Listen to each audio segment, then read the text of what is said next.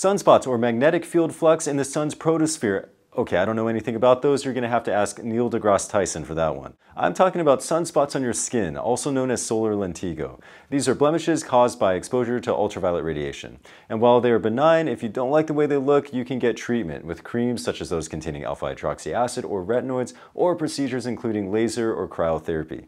But in my opinion, what's better than any of those treatments is preventing sunspots in the first place with a good sunscreen.